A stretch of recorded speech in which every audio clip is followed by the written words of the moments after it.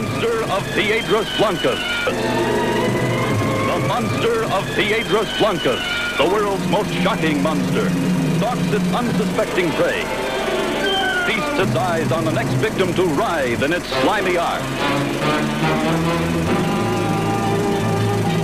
The screen's most nightmarish beast.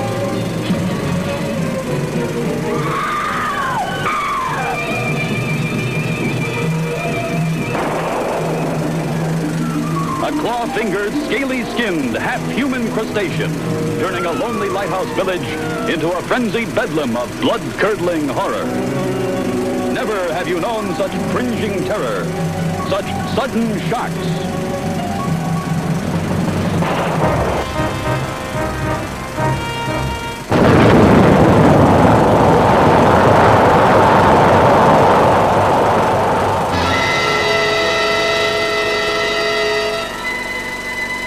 I say there are things better left unsolved.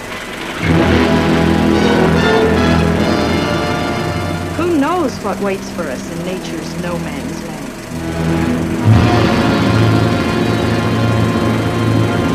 Impossible, unbelievable, fantastic. But I tell you, it could happen. It could happen. It could happen. It could happen. Yes, it could happen. For various authorities believe that buried somewhere under the polar ice cap, in a state of suspended animation, are the awesome creatures, the leviathans that roamed the earth at the dawn of time. And under certain conditions, a nuclear explosion could free one from his icy tomb. Then, guided by instinct, the beast would come back to the caverns of the deepest Atlantic where it was spawned. An armored giant, wreaking his prehistoric fury on modern man and his puny machines.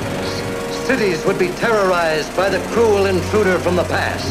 Populations crazed and panicked with fear by its destructive force. Granite and steel would crumble.